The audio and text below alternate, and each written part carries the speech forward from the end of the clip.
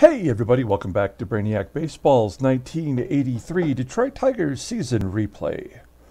Today's matchup is between the New York Yankees and the Detroit Tigers at Tiger Stadium.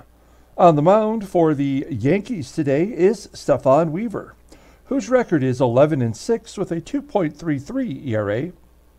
And pitching for the Tigers today is Jack Morris, whose record is 14-5 with a 3.75 ERA.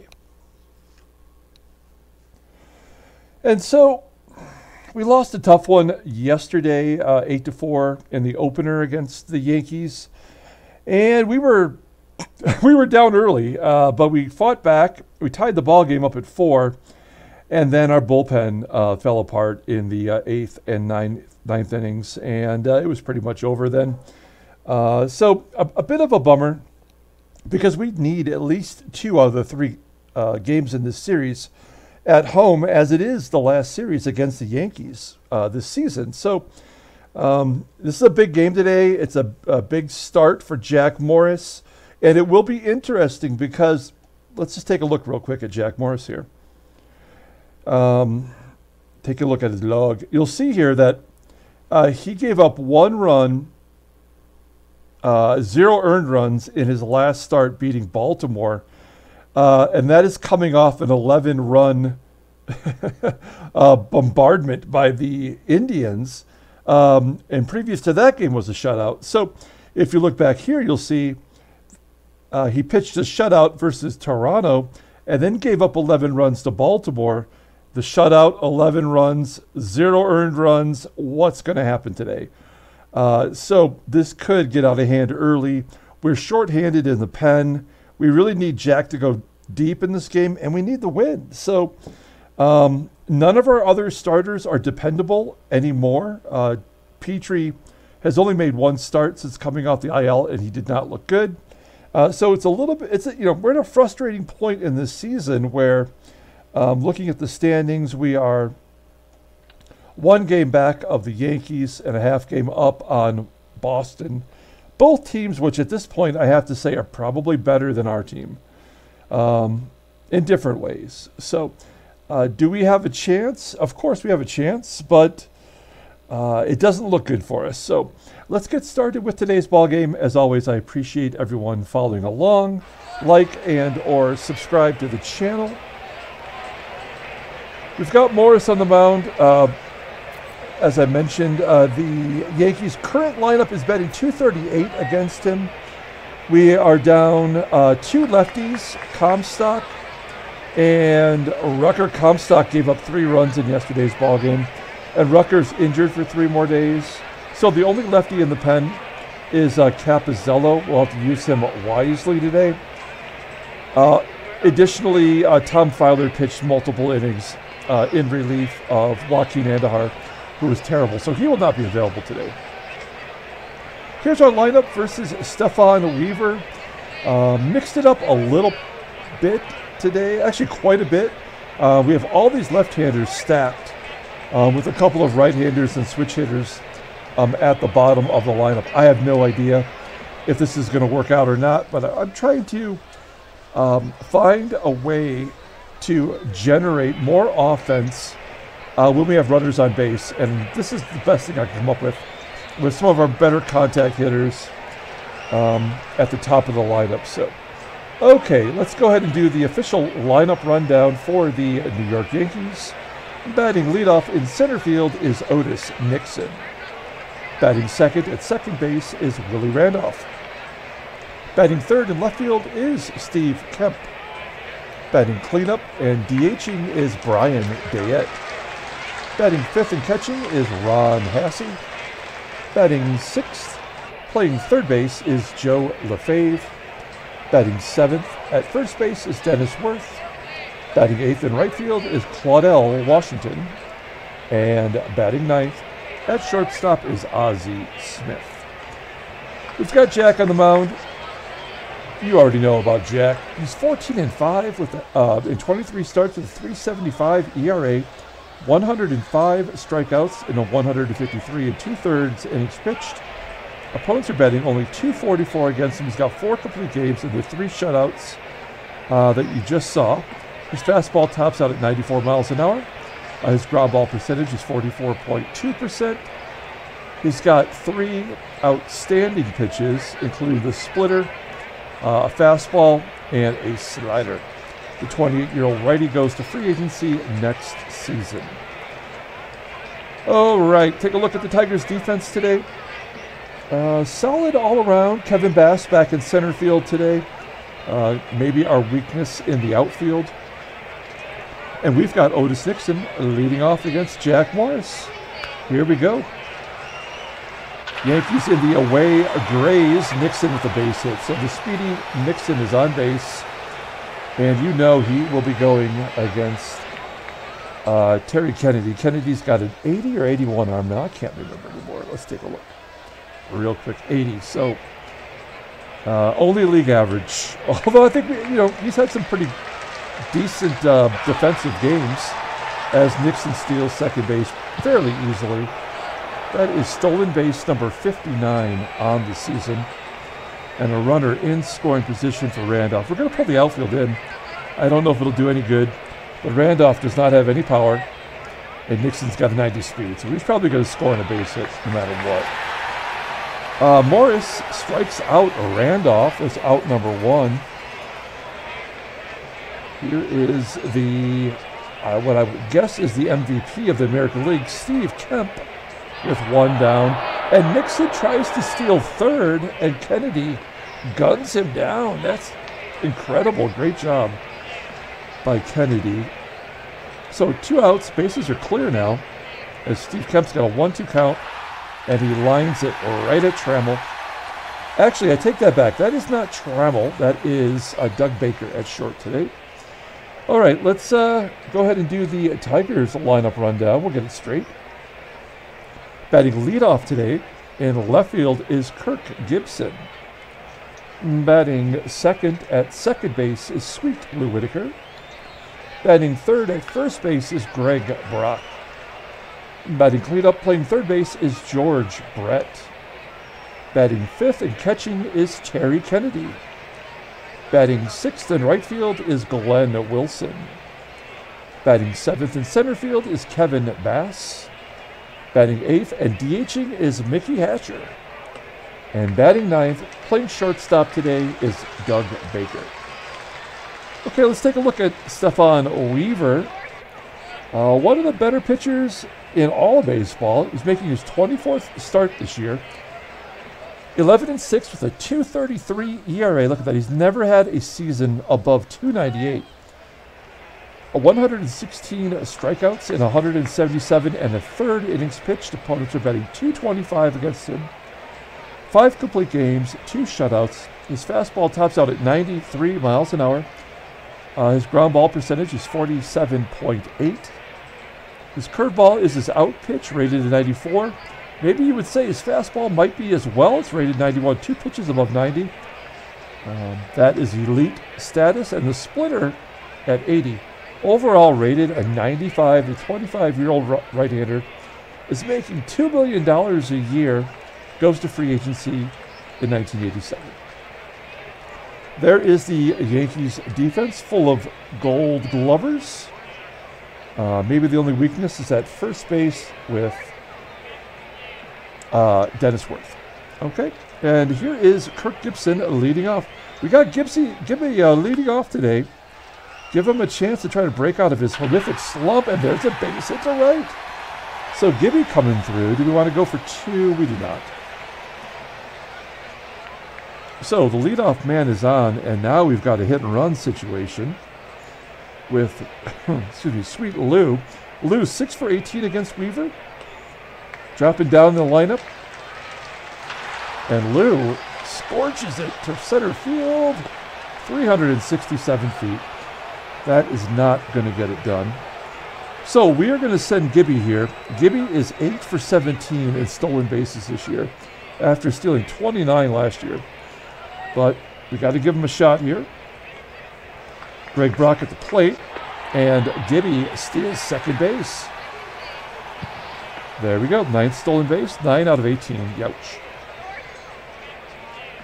And that will bring up Greg Brock. Brock's got a 1-0 count here.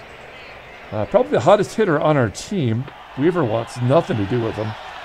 Walks Brock to get to George Brett. I love Brett batting after Brock. Kind of protection in this situation. Also a double play possibility. Brett sends it to center. That won't get it done. Gibby will hold at second and leave it up to Terry Kennedy, the last of the lefties in the lineup here. And he strikes out looking. He did work that strikeout, though. 9 pitches. We go to the top of the second inning. No score. Here's Brian Dayett leading off against Jack Morris. Dayett had a pretty good ball game yesterday as that ball falls in front of Bass. And the leadoff man is on again. Runner on first. Here's Ron Hassey, former MVP. A ground ball to Brett at third. And he can only get the runner at first. That must have been a hit and run situation. We had Hatcher at third base yesterday. Actually played pretty solid defensively. No errors. I guess that is a big plus. And then Brian Dayett steals third base. That makes no sense at all. His 4th on the season. He's 4 for 8. An 0-1 count. I guess we've got to... You know what? I'm going to bring first base in. This didn't work yesterday. Where the runner scored on a ground ball on a pulled-in position player. But, I don't know. We'll give it a shot here. Here's Joe Lefebvre. Full count. Striking him out. Maybe it won't even matter. Second K for Morris. That will bring up Dennis Werth. Werth batting .269, 8 home runs. And he pops it up on the infield, so Morris might get out of this jam with Baker making the catch. Nicely done. We go to the bottom of the second inning. Glenn Wilson leading off, followed by Bass and Hatcher. This big Willie style leading it off with a strikeout on a 76-mile-an-hour 12-6 curve. Second K for Wever. Kevin Bass struggling, batting .203, but he does come through in big situations, grounding out to first. And here's Mickey Hatcher. We dropped him down to the number 8 spot. He had 2 RBI in yesterday's game, but for the most part has been on a severe downhill slope. So we go to the top of the third as he grounds out to short. No score. Claudell Washington leading off against Jack. Washington's got a home run in his career against Jack Morris. Here he flies out to deep center field. 348 feet. One down. Here is the Wizard of Oz, Ozzie Smith. Pounding it into the dirt. Right back at Morris. He tosses it over to Brock for out number 2. And we're back to the top of the lineup. With Otis Nixon, he got a base hit to lead off the ball game and then stole second, was tossed out at third. Ground ball to Brock, and that'll do it. We go to the bottom of the third inning. Game is moving along. Here's Doug Baker getting a spot start today as Trammell and Whitaker are both listed as tired. So we gave Trammell the day off today, and we'll give Whitaker the day off tomorrow. Baker scorches it to center field. Frozen rope. Unfortunately, in the vicinity of Nixon. There's one down. That will bring up Gibson. Gibby, only Tigers hit so far today. Striking out looking. 2 quick outs for Wever. And then Lou lifts it to center. Nixon makes the catch. Moving on to the 4th. So far, Morris doesn't look like a pitcher that's going to give up 11 runs. It's early. Randolph looking for his first home run. Drives it deep to left. 337 feet, but Gibby's got it. One down. Steve Kemp testing Gibby also. That's That's where Steve Kemp used to play in a Tiger uniform out there in Gibby's spot. If you look at Gibby's, career, you'll see in 1980 he only played 18 games in the majors for us because we had Steve Kemp. Gibby wasn't ready yet. All right, 2 down. Here's Brian Dayett, full count. Oh wow, Morris wasn't even close. Ball 4. Dayett takes first. That will bring up Ron Hassey. Feel like we should guard the lines, but we're going to play it straight away. Oh, yeah, I should have played the lines. Damn it. Off the wall, Dayett goes to third. Bad call on my part. I should have went with my gut. As Hassey gets his 21st double on the season. So second and third, 2 down. Here's Joe Lefebvre, another tough lefty. 2-0 count. A ground ball to first. Brock makes the play. So another goose egg for Morris. We go to the bottom of the 4th inning with Greg Brock leading off. Brock, Brett Kennedy due up. Brock 2 for 3 in his career against Stefan Wever. Striking out looking. 4th K for Wever. Next up is George Brett. And Tigers hitters. This lineup switch definitely has not made a difference so far. Stefan Wever, what is his career opponent's batting average? Yeah, 211. So this is a tough pitcher to begin with. Kennedy singles to center. There we go. Keeping his average just above 300, 302 now. He's been a good surprise. 2 down. We're going to let Wilson just take a cut here. Not really a hit and run situation. Oh, there we go. Rips it into left. Up against the wall. Wilson has himself a double. That is his 11th double of the season. Solid numbers for Glenn Wilson. And that will leave it up to Big Hit Bass. That's why he's in the lineup. These type of situations. Here we go. Second and third, 2 down. 1-1 count. And a base hit to left. Let's score 2. Come on, Wilson. Yes, we got both of those runs in. We don't need to try for 2. Big Hit Bass comes through. And it's 2-0 Detroit. Let's see if Sticky Mickey can keep it going here.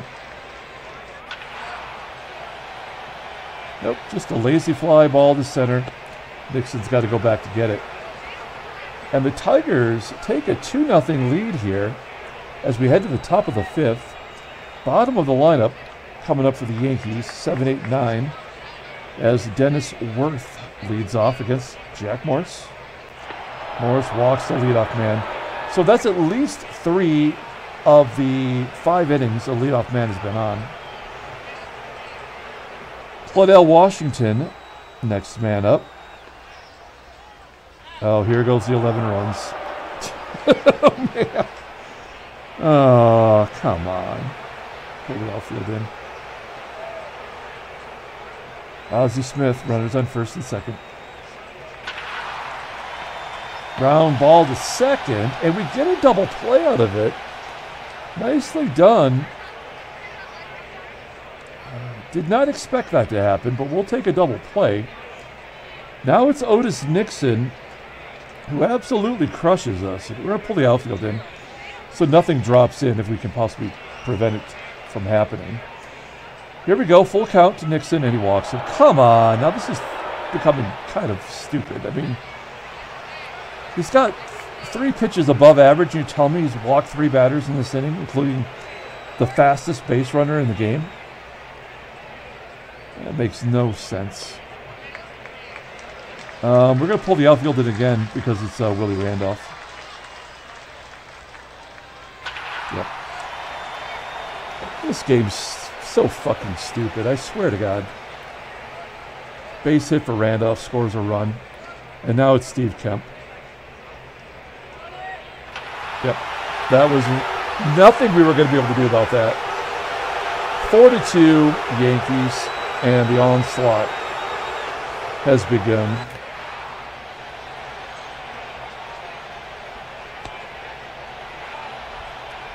Yeah, that inning was written before it ever happened. We go to the bottom of the 5th inning. It's 4-2. There's no way we're going to score any more runs against Stefan Wever. Our only hope is to get him out of the ball game. But when you're swinging at the first pitch, that's just not going to happen. The 2 runs, it kind of felt in the moment that was like the limit that we were going to get. We'll find out. We got Gibby on base with his 2nd hit today, so in the leadoff role, that's paid off. And then a double play. So we go to the top of the 6th inning. It would be nice to get 1, maybe 2 more out of Morris, regardless of the 11 runs. Another base hit to lead off the inning. So we're going to just be a button pusher here. Wow. All these full counts.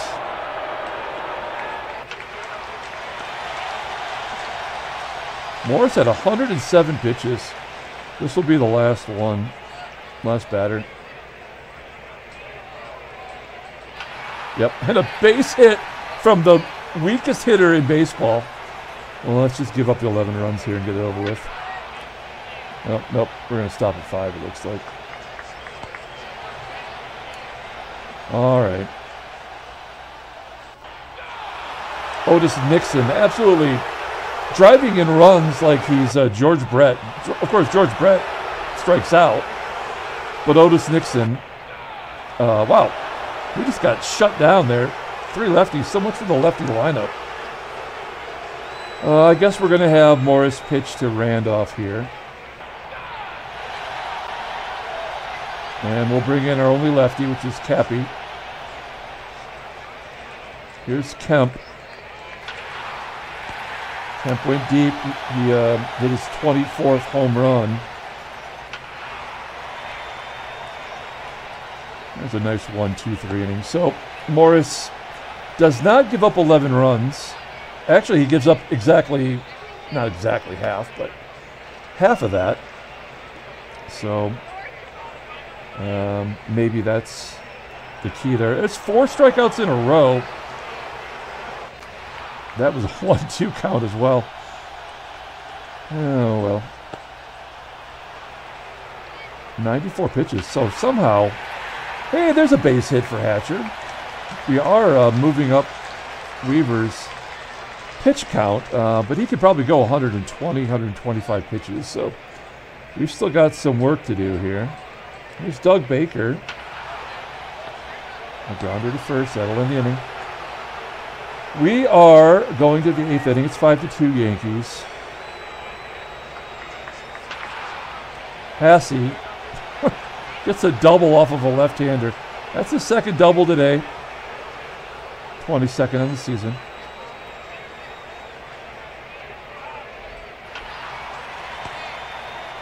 That was another leadoff man getting on. And then Brock makes an error. Awesome, awesome. What a great fucking game. Base hit to right. They're going to get their 11 runs. A comeback here to the pitcher, but of course, nope, Lefebvre holds. Pull the outfield in. Smith popping it up. Will Cappy make his own catch? In front of home plate. I don't know who made the catch on that. I don't think I'd want Capizell to make the catch. Here's Otis Nixon. 1 for 3 today. Stolen base. And another hit. Clutch. Otis Nixon, clutch. Look at this guy. He's got 40 RBI. Driving in a run every chance he can. Unlike our hitters. Another walk. One more, a grand slam here will give him the 11 runs. Yep. Well, they're going to bring in Andy McGaffigan. And not great numbers here. Actually, on the Giants, he was a Yankee draft pick. But you'll see by 83, he was actually in a San Francisco Giants uniform.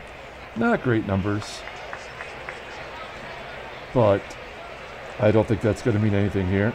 As Gibby strikes out, Lou, doesn't matter how tired Lou is. Lou goes deep. That is his 17th home run on the season. 7-3.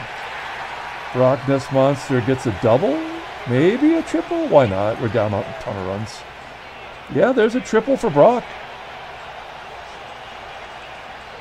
That is Brock's 3rd triple on the season.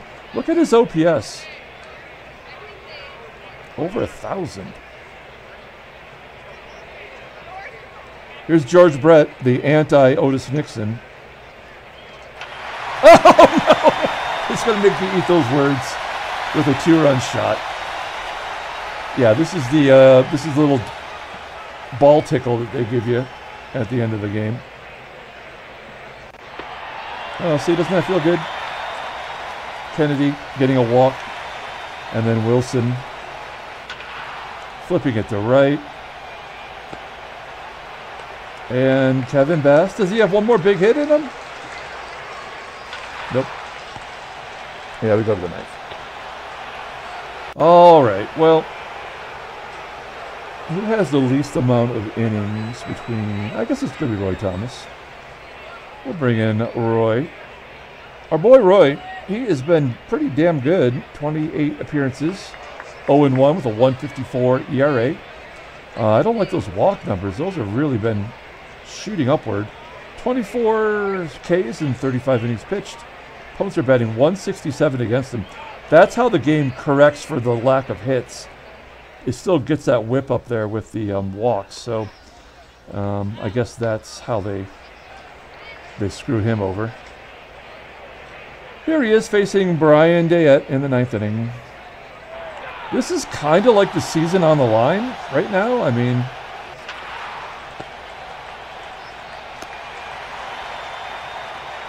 yeah. So good job by Thomas. If we can't come back here, oh, they're bringing in Kirk Kaufman. This guy is pretty much lights out. He's got a 97-mile-an-hour fastball. He is their closers. He is their closer. He's got 17 saves, 3 tight buttholes. His fastball's rated a 99. Oh, man.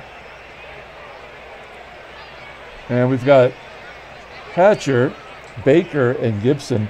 If Hatcher gets on, we will not be hitting Baker. I can tell you that right now. Here we go. Oh. All right. Well, now we may as well hit Baker because it don't matter. Yeah, Baker's never seen anything like that. And Gibby. A 1-2-3 9th inning.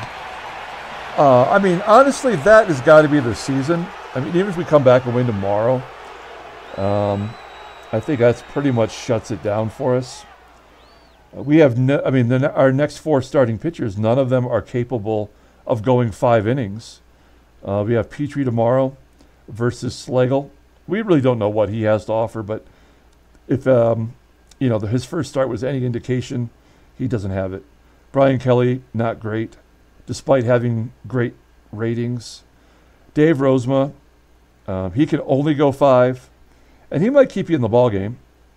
And then, of course, Andahar is total hot trash. So let's take a look at the standings. We followed 2 games back. 2 games is nothing, but it's may as well be a country mile now. So we are the 2nd team to have 100 home runs and 100 stolen bases. The first being Oakland. Wow, that's interesting. Very cool. Oakland, that's a tough team. They're 5 games back. The White Sox are on a 6-game winning streak. That's incredible. Digging themselves out of the cellar, but, I mean, it's a race for the bottom between those 3 teams.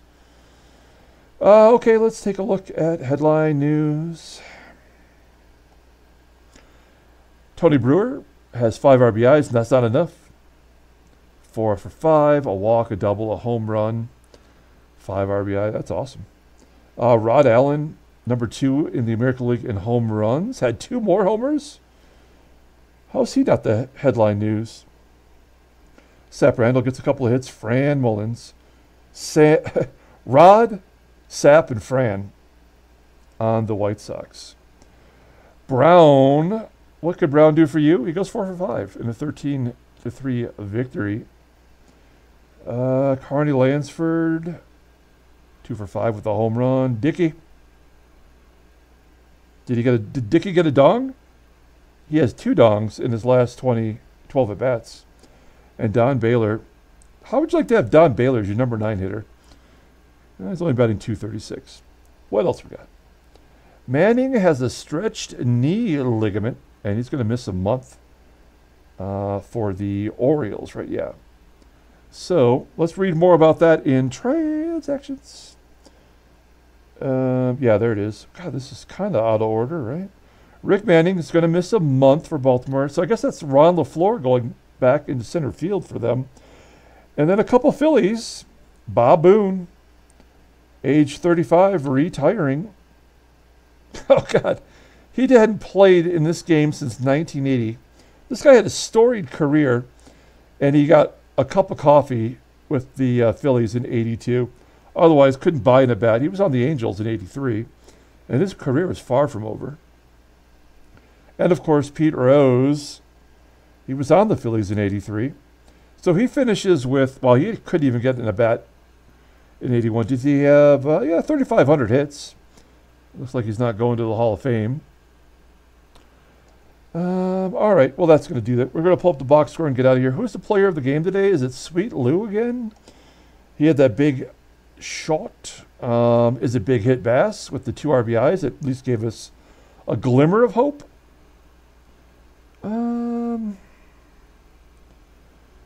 Yeah, I mean, George Brett hit a home run, but that was garbage time. Now, all of our lefties did get a hit today. In that row there, they just weren't they weren't helpful. Tons of strikeouts, 11 Tiger strikeouts, 8 by Wever. Good job by the Yankee bullpen. They are the superior team, no doubt about it.